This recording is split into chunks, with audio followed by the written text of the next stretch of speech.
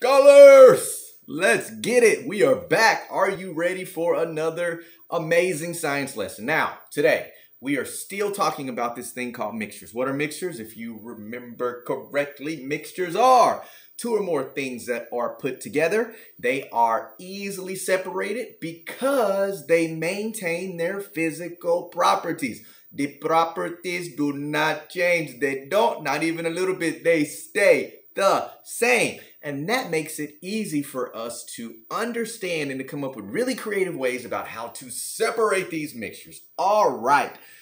Why is that important? Why? Because we're trying to think about classifying matter into groups, and there's all of these really creative ways that we can classify matter into groups based on their physical properties. We saw that we could classify them based on their mass. We saw that we could classify them based on density. We saw that we can classify them based on whether they are a solid, whether they are a liquid, or whether they are a gas. When I was in class, it would be like a solid, a liquid, and then it's a gas, because that's how the particles move. Yes, they're all over the place. What are we talking about today? Today, we are going to be looking at two mixtures, and you are going to have to use your knowledge of science to help me to figure out how would we separate these mixtures. Yes, how are we going to get our objects separated? Because sometimes it's really easy, like my marker that was in the bag, where all I have to do is reach in and pull out the blue marker. It maintains all its physical properties, and then I don't have to worry about it anymore. But sometimes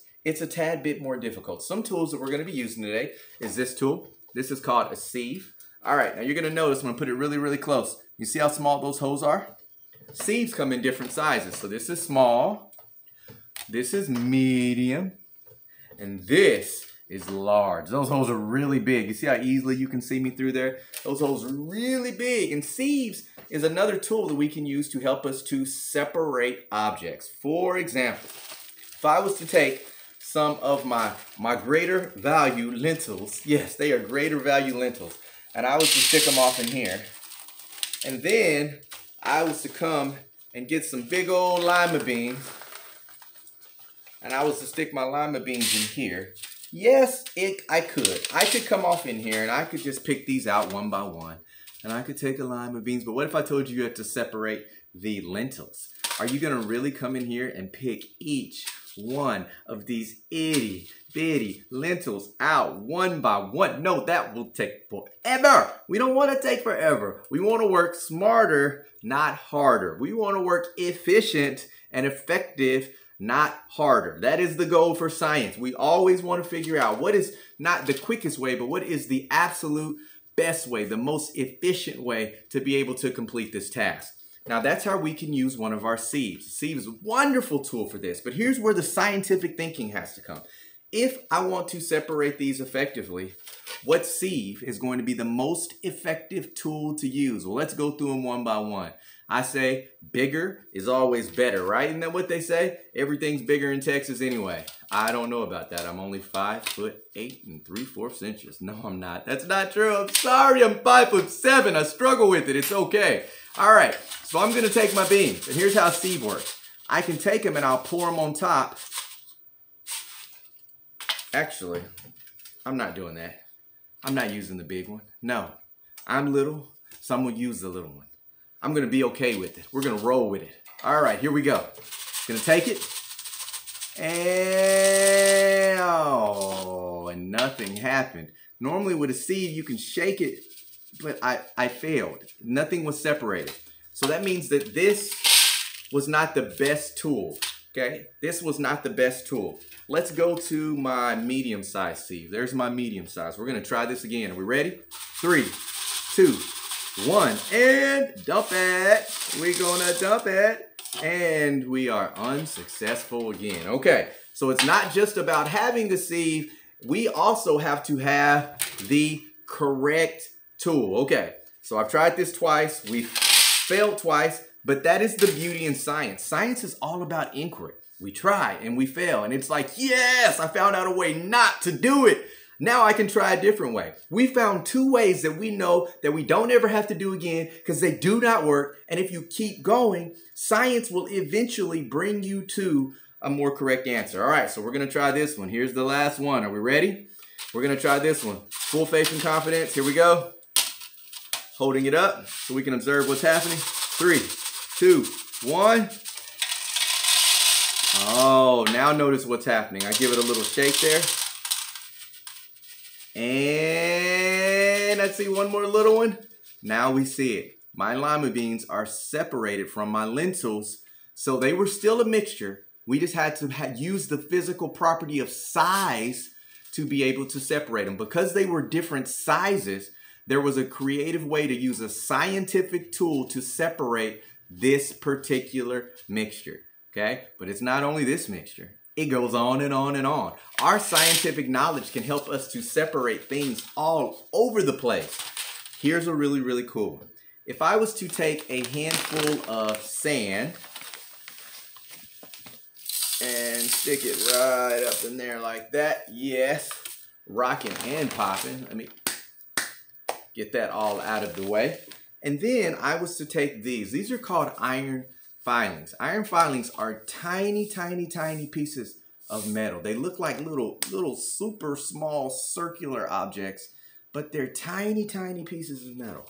And if I was to take those and dump them in my sand and take my little finger and mix them all around, you can't even see where they are anymore. Oh my God, how am I ever going to get those back?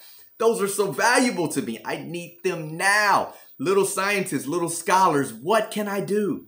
What scientific knowledge do I have that can help me to get those iron filings back without having to do something drastic? I don't know. You know what? Maybe I do know. Maybe I can get back my little sieve. Maybe I can use the tiny one.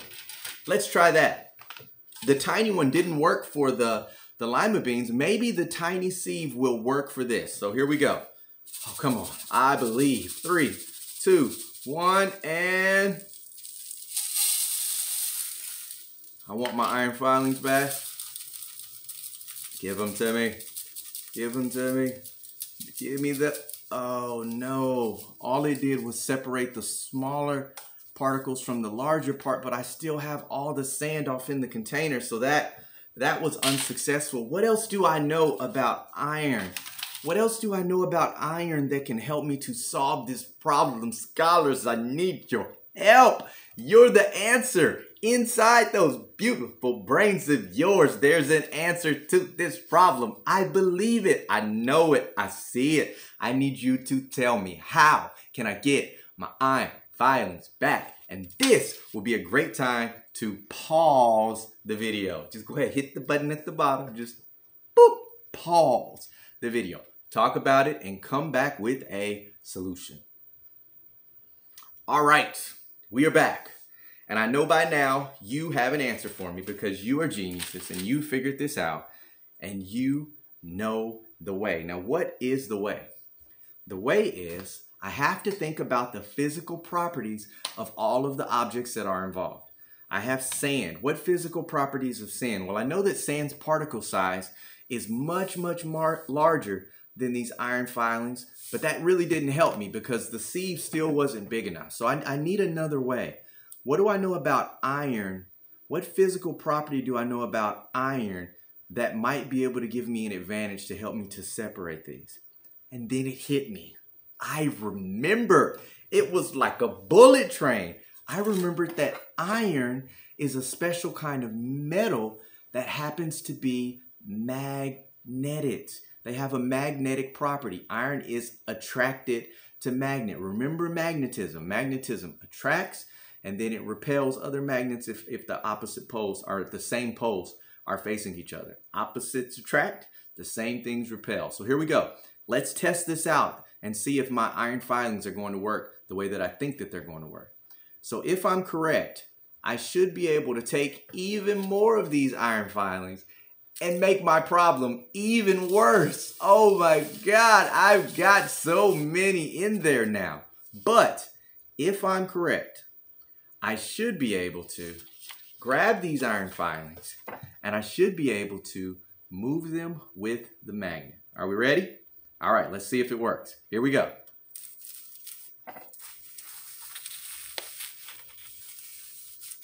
You ready? All right, it's testing time. So I'm going to take it, Let's see what happens.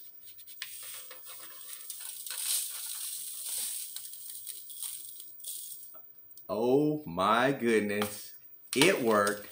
I was able to get all of my iron filings back because science rocks, little scientists, little scholars. Absolutely. Can you see how important it is to understand the physical property of substances? Oh my God, the physical property of matter. It's so important because it helps us to do scientific things. It helps us to solve problems. It helps us to classify matter. It helps us to break things into groups. It helps us to be able to describe what's happening, but it also is the very answer whenever we need to try to come up with solutions and problems and things of that nature, because that's how all of science works together. So here's what I need you to do for today.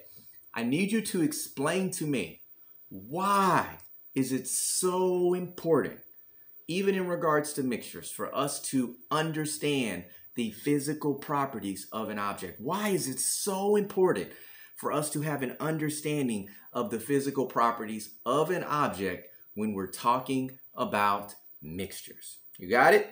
One more time. Why is it so important for us to understand the physical properties of each object whenever we're talking about mixtures? I know y'all are going to have amazing answers because you're amazing scientists, and that's what amazing scientists do. They give amazing answers. Have an absolutely wonderful day, and we will be back on with more soon.